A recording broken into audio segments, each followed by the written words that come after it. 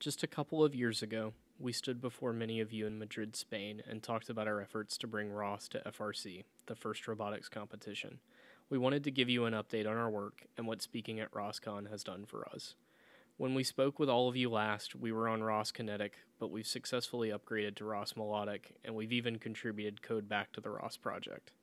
However, a major ROS upgrade and code contributions aren't our most significant accomplishments. Sadly, many of those on our development team have moved on. That is to say, our students have graduated. They've gone off to some of the best universities, and many are taking internships at companies utilizing ROS and a whole lot more. Before graduating, those same students have developed curriculum for teaching ROS, and they have trained their successors. They've even released a ton of white papers about our work. We've continued our partnership with NVIDIA, and we've begun a collaboration with AWS RoboMaker. We've helped analog devices with ROS integration for their IMUs, and we've collaborated with Terabee, Overleaf, Markforged, Upverter, Onshape, Cross the Road Electronics, and more companies, bringing them into the world of ROS.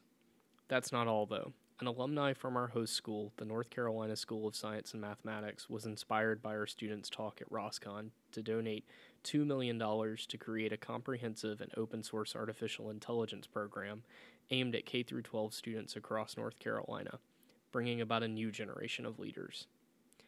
COVID has temporarily halted our progress towards fielding the first fully automated robot in FRC, but this is a journey we are on. We have plans to upgrade to Noetic, integrate new sensors, add new machine learning capabilities, and more. We continue to push forward, developing new techniques, making new friends, and because of ROS, we get to stand on the shoulders of giants, all of you. Thank you, and hopefully we'll see you all at the next ROSCon.